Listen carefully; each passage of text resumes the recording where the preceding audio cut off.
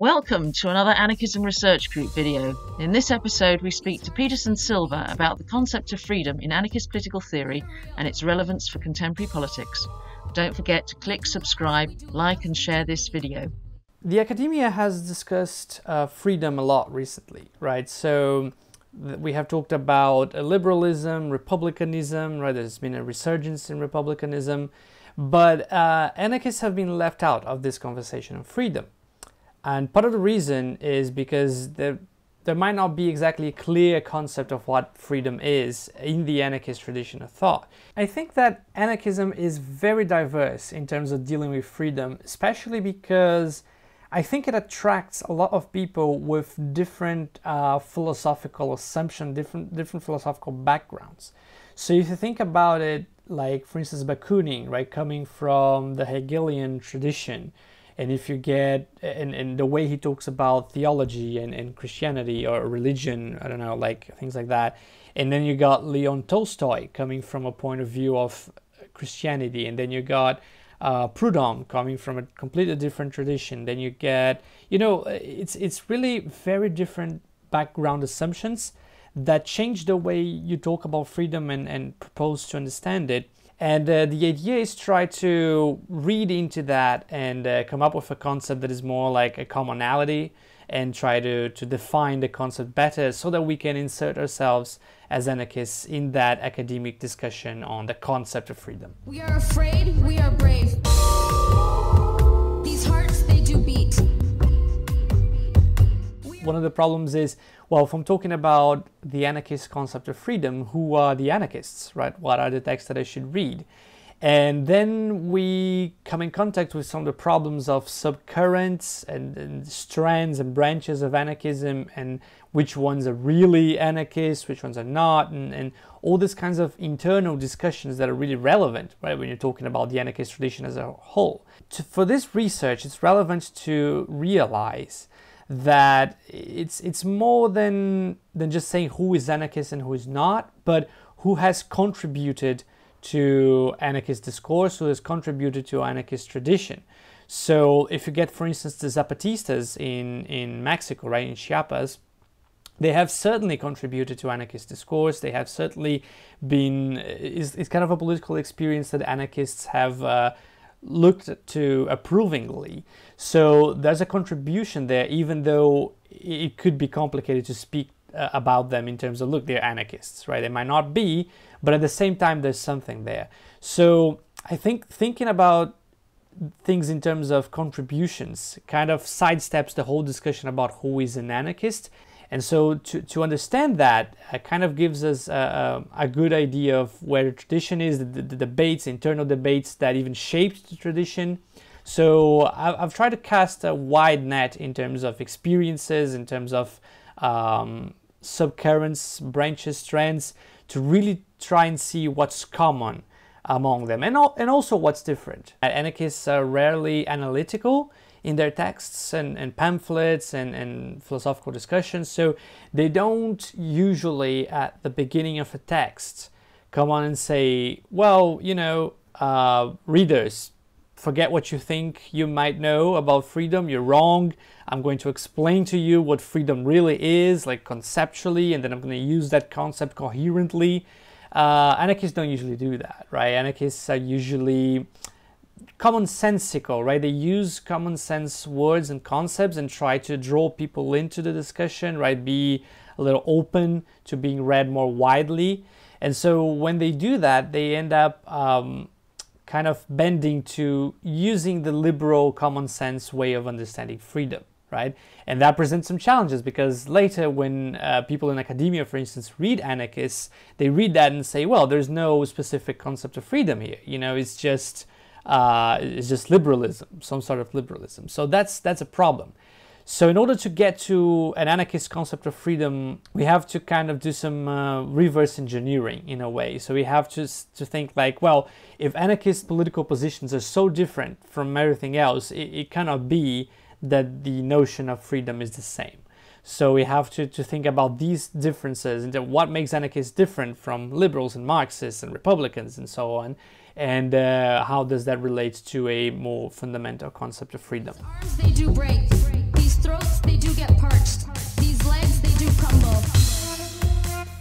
really you have to change the way you see the notion of individual itself, right? It has to change to accommodate for anarchist freedom, because this whole divide between individual and society is kind of is an integral part of mainstream Western political theory, and that's why I think anarchists are so distinctive, right?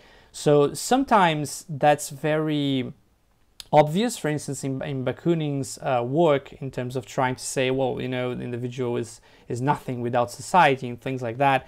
But I think it's more complex than that. I think we have to try and get also the decolonial production related to anarchism and how that affects this relationship between individual society.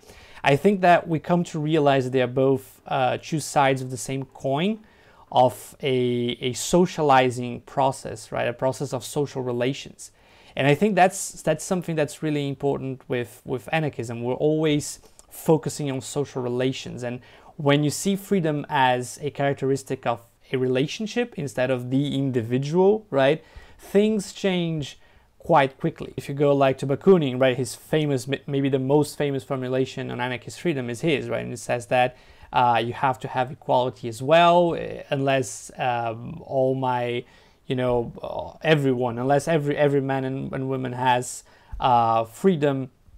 If they don't have it, I don't either, this sort of thing. So equality is everywhere in anarchist discourse. And Ruth Kinna's research in particular, she has supervised my work, has made me see how much the language of domination is also important. It featured more prominently in the earlier texts of anarchism, but it's interesting because it frames this urge for equality in a nicer way. Because the thing about this discourse of equality, you know, demanding equality as an integral part of what it means to be free, is kind of hard, because equality of what, right? What are you trying to equalize? And would you get to a point where everyone will be equal and then that will be it, right? So that is a classical thing, even in liberal discussions and everything like that. It's kind of a liberal trap in a way, right? If you see freedom from an individual standpoint, and if you see it as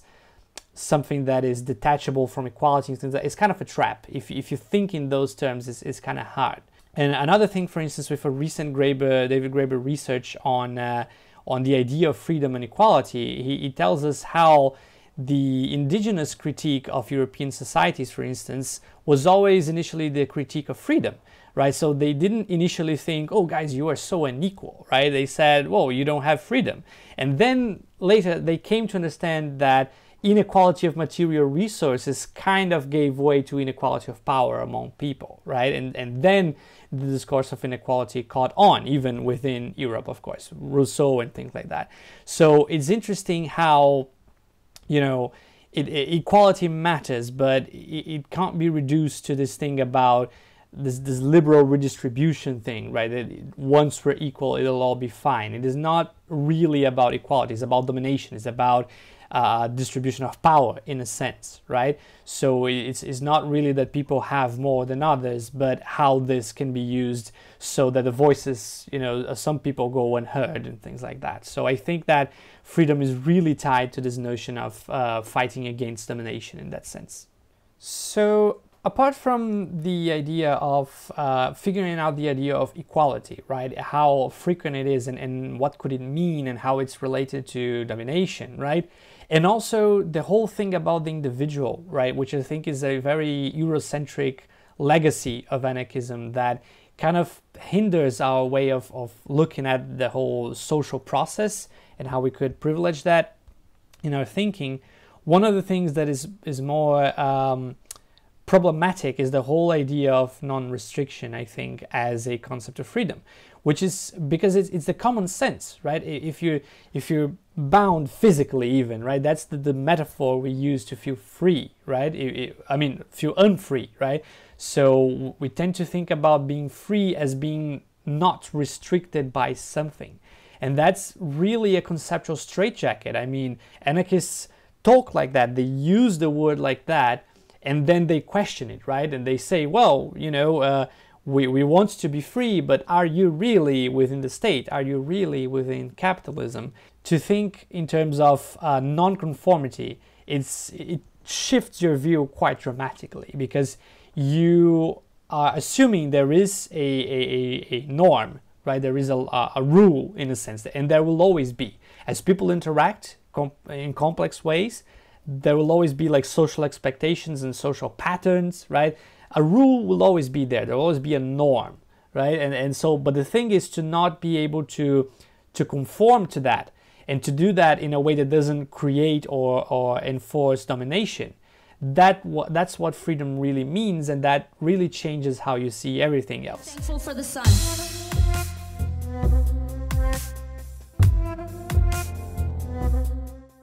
I think that presenting freedom this way, sort of like latitude for nonconformity, and which is also non-dominating latitude for nonconformity, that's an important qualification there. I think it's important in practice because, you know, as I said, like it's kind of a reverse engineering. So we begin with the anarchist positions and think that's what freedom must mean if you're thinking about these institutions. So if you think about the commune and how to deal with property, or how not to have private property of the means of production and things like that, and how to deal with you know, decision-making processes and things like that, is all to ensure that we have like these safeguards against domination in a way, so that we are alert and vigilant to not let all sorts of inequalities flourish, and then when we least realize, then we are in a situation that is harder for things to change, right? So it's kind of always being open to non-conforming, always understanding that things are in a way now, but they can change, and circumstances can change, and so you have to be able to change your social relations.